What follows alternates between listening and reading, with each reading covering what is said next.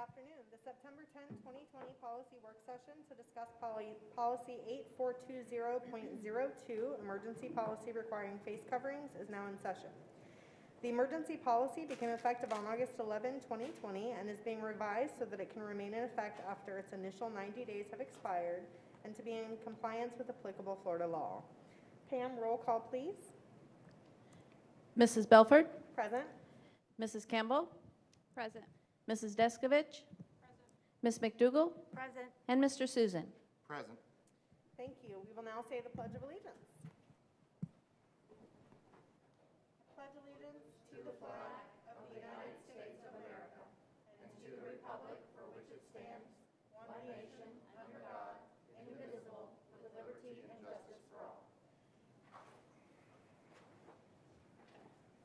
Robin Novelli, Chief Operating Officer, will provide us the executive summary on the policy. Mr. Novelli. Thank you, Ms. Belford. Good afternoon, Board, Superintendent. I believe Paul Gibbs may be here also virtually. Paul, are you there? I am. All right, very good. So glad to have you in the background. I've passed out to each of the board members a hard copy of the policy. And as Ms. Belford had already said, this policy was adopted by the school board on August the 11th as an emergency board policy due to the current coronavirus COVID-19 pandemic, and that the superintendent found that there is an imminent danger and a need to protect public health, safety, and/or welfare posed by the COVID-19. The emergency policy as adopted governs the conduct of staff, students, visitors, and vendors in the district facilities. And so the point here is to make what was a temporary emergency permanent before the 90-day period is conclusion. So this is a little different than what we normally do with policies. What we've done this time is we've listed as the current version the actual emergency policy. And so you'll find that in your packet as the first part of that, and the way the emergency policy was written. We have that listed as the current. And then you'll see Neola's template for that information there. And then if you go on to the red line version, what you'll see is that there have been a number of things that have been taken out that are no longer applicable since it's no longer temporary, and a few additions that were added.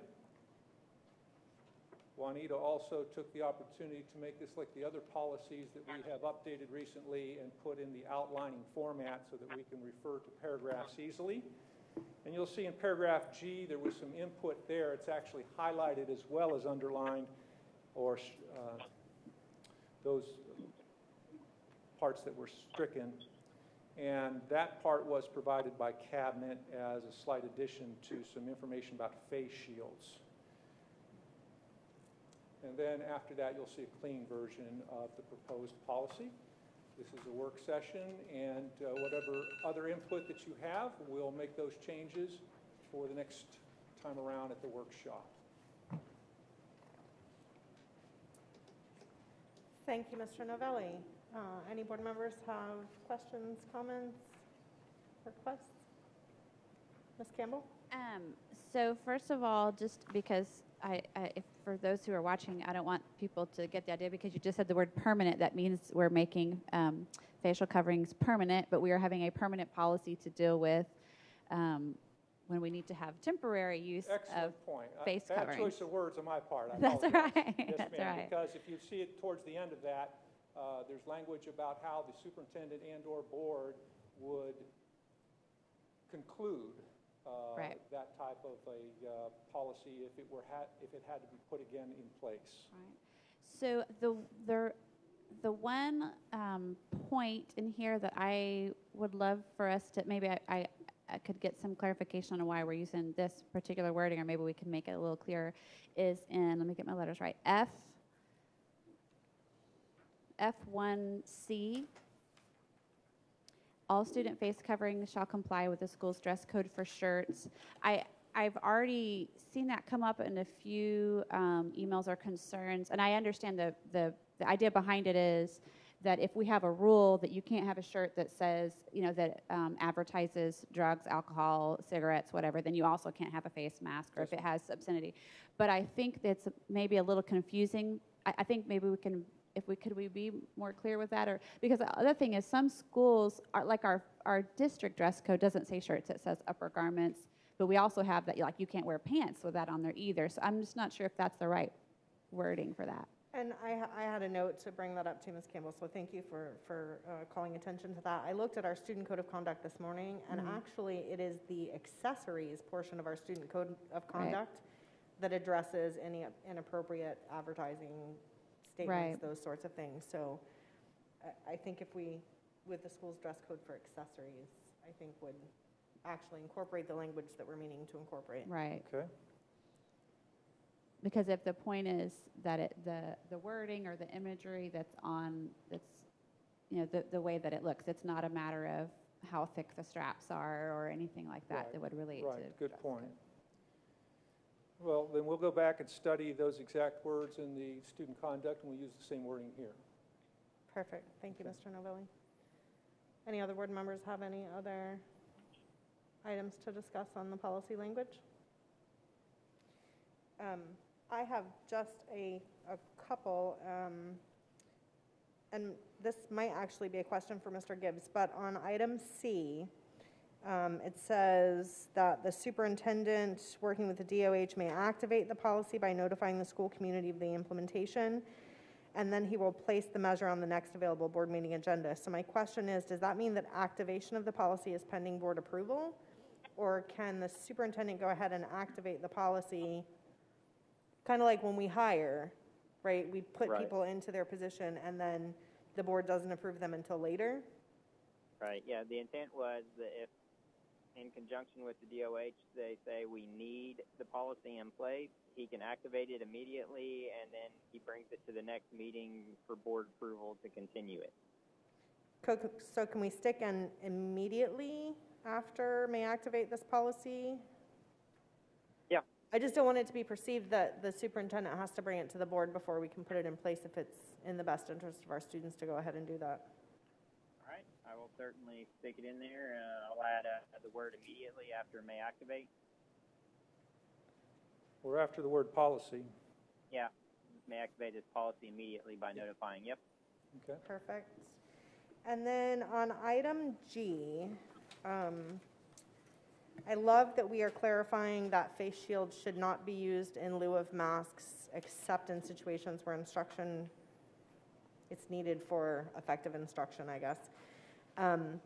But I'm wondering if it would not be more efficient for us to say face shields may be used by persons to comply with this policy when the instruction requires the ability to see the face of the student and/or teacher. Because I think the current confusion around face shields is that first sentence, if that makes sense. All right, so you said when the instruction requires, The ability to see, the rest of that last sentence, the Okay. ability to see the face of the student and/or teacher. So are you saying you don't want to include the first sentence? You don't want to allow face shields to be used to comply with this policy? Yes, so the point of the face shields act technically can be used as an accommodation for someone who has medical restriction as well, right? But the perception, just because people see this first sentence, is, I just don't feel like wearing a mask, and so I'm just going to wear a face shield. And I think that's where a lot of the confusion has come from, because we know that masks do not provide the same level of protection. Face shields provide a different level of protection. So face shields provide additional protection for the person wearing them to provide eye protection, but they are not as effective at stopping droplet spread. So ideally, you wear a face mask for your protection to keep your eyes, and you wear a mask to prevent spread to others. And I think there's been an enormous amount of confusion around that portion of the policy.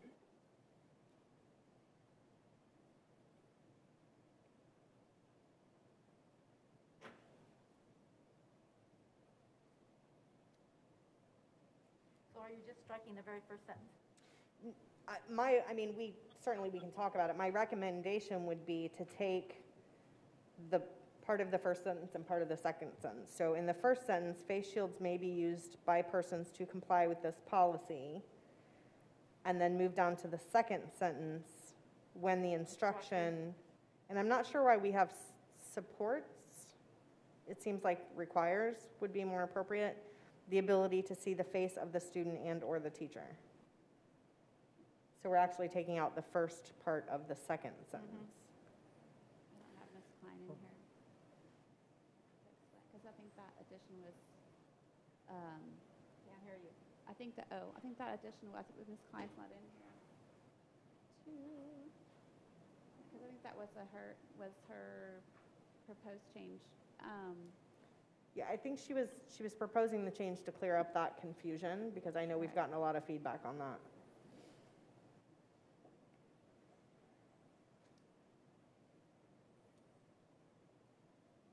So I'm just thinking about current practice. I mean, I have an elementary school student right now who we provided face shields for every elementary school student up through 6th grade,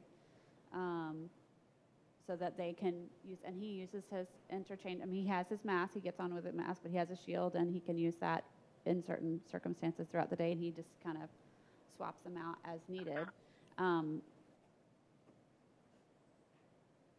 You know, face shields, I understand and agree, you know, it's a different kind of protection, but what I've heard from even some of our pediatric infectious disease specialists over, and Nimmer is the one who did the presentation that for the school nurses in Orange County, he talked about, you know, we have to look at good, better, best. I think about some of our primary students whose parents, who we have said, right, it's strongly encouraged, it's not the same requirement for our pre-K through 2nd grade students. But some of them are using face shields because they're at a young age, it's something easier for them to do. If we take this out, I don't know, I kind of like the way that it is, because we're able to make it a broader, it's giving more people the ability to comply with the policy who are having a hard time with it, just to be completely honest. So I think I understand where you're coming from. I think it's confusing to say that they meet the requirement and then they only meet the requirement in this situation, because that's basically what it says, is they're allowed to be worn when instruction warrants it, right? If they're receiving speech therapy, or if they're working on phonics, or if they're working on any of those things, that's what the second sentence says, basically. Okay. But I think the confusion is coming in with the first sentence. So our primary kids who are pre-K to 2, we have just a strong recommendation for them. For 3 through 6, if it's instructionally warranted for them to do the shields, absolutely.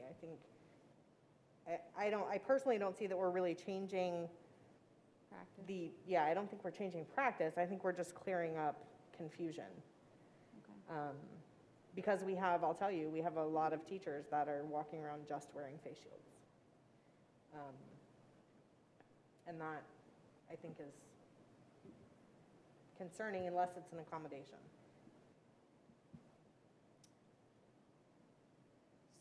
So the cloth section isn't clear on the level of cloth. I mean, if we're going to start getting down in the nitty-gritty and micromanaging, we've got people using spandex over their face. I mean, if you really want to be severe, I'm willing to bet that spandex is doing less than a face shield. And yet we're not going to get into the nitty-gritty and say what kind of cloth you need. So it just, so much of this doesn't make sense to me. It's like we grab this, we grab that, we don't care about this, so we feel like we're doing something. If we care, we care. If we don't, we don't. And if we're now going to, the few people that are left and able to deal with this by using a face shield to calm their anxieties, we're now going to say, no, you have to have something touching your face, which may do less than the face shield because it makes somebody else feel better. Super frustrating to me. So I get your frustration, Ms. Deskovich, and I would just remind that we still have the exceptions, where people can certainly wear a face shield if they are more comfortable with that, and they have documented exceptions, there are A through I of exceptions there. So I don't think, at least, and it's not my interpretation, if someone else has a different interpretation, I certainly would love to hear. I don't think that G applies excluding the exceptions.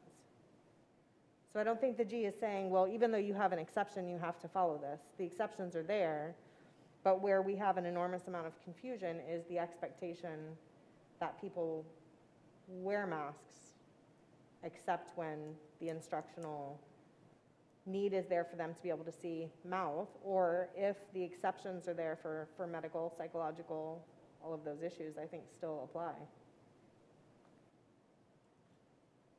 So we don't include face shields in F, which is the types of face coverings, but then we have G that says, oh, and you can have these too. So I get why it's confusing. Paul, you have any,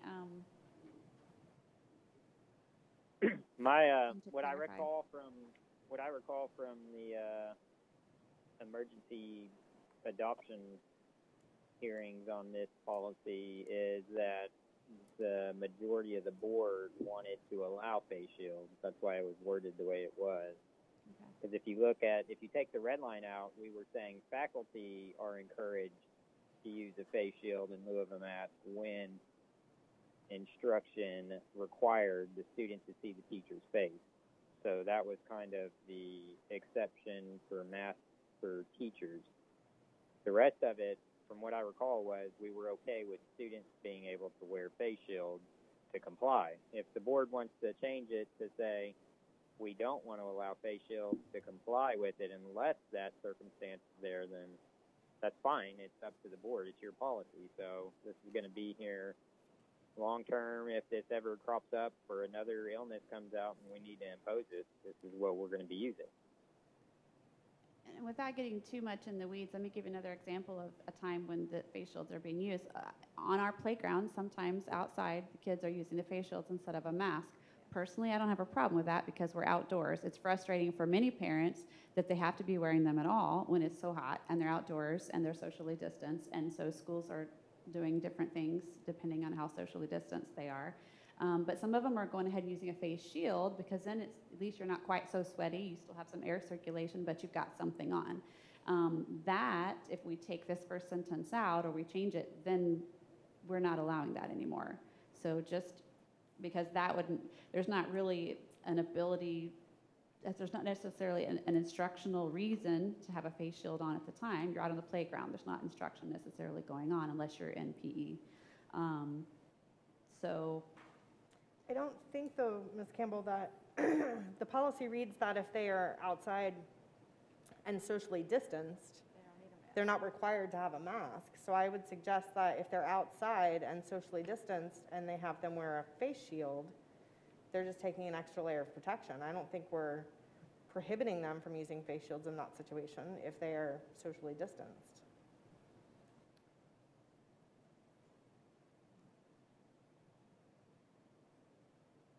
do we have something specifically describing what you just mentioned? Because I don't see an exception. Obviously, our policy just in general says when you can't maintain social distance, or when you can maintain, that you have to wear a face covering when you can't maintain social distancing, or as much Right. as feasible, right?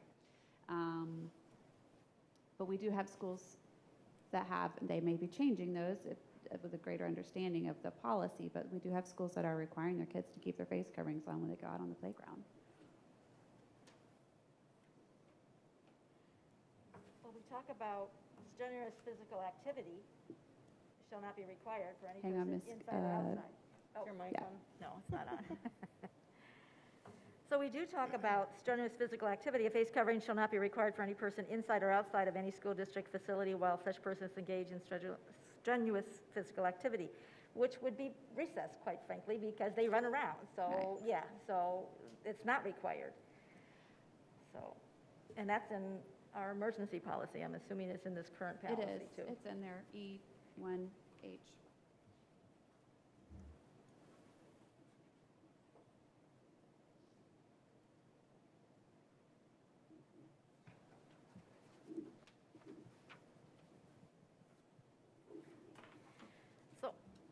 question. Are we concerned that people are abusing this? Is that what your concern is? Because I think that, I agree with Ms. Campbell with, I'd rather have some people use a face shield than nothing. And if that makes them more comfortable, our students, doesn't give them the best protection, it really, they're more vulnerable. But I do feel that it allows them that choice. I'm not concerned that people are abusing it. I'm concerned that people don't understand the difference Okay. in the level of protection. And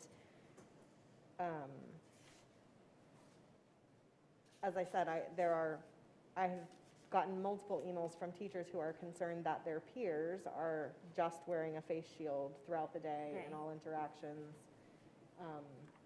and they're concerned for their own safety. So I think get that. just making sure that, yes, there are times when it's appropriate. If you're Right. utilizing the face shield as an accommodation, if you're utilizing a face shield while you're working on instruction, that speech therapy, or you need to see phonics, letter sounds, those types of things, I think that, at least was my understanding of the original intent on the face shields, was there are times when it's appropriate, but not that it necessarily be used in lieu of mask all the time. And that's true, because I know we talked about being able to purchase masks that had the clear Yeah. face, so people could read other people's lips. Yeah. So I don't want to take anything away. I mean, like I said, we have the exceptions, we have, I just think it's incredibly confusing as it's worded.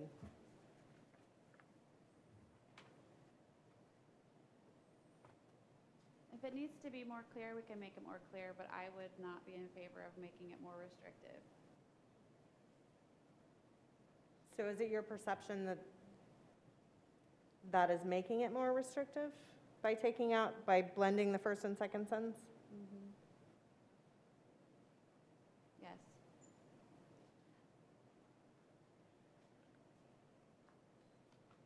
I do think so. I do understand your confusion on the words of the supports, because seems like it's the other way around. Right. When it needs to be supported by having a face shield. Maybe that's just not the same way I use that word. But no, go ahead. I would agree that if we combine those two sentences, it would be a restrictive use of face shields, where you can only use them when you're doing that activity that requires the ability to see the face. Paul, do you know what the origin of the supports, when the instruction supports the ability to see? Because I think that was... The red line stuff came from Ms. Klein. Okay. She redlined all that in there. If you take that out, that was the original. I cut and pasted our original emergency in under Neola's opening paragraph. The first three there at the top, A, B, C, are Neola's. I tweaked it a little bit. But starting with D is the meat of our emergency policy. Okay.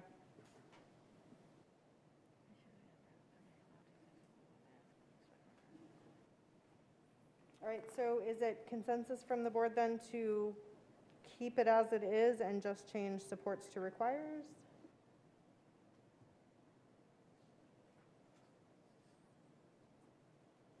Say that again? To change when the instruction supports the ability to see, to change when the instruction requires the ability to see? I like that better. Yeah, that makes more sense.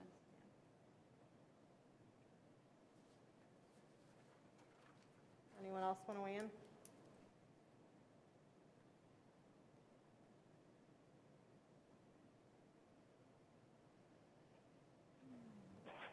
Okay. So we're going to change the word supports to requires and leave everything else as it is? Yes, for that item G.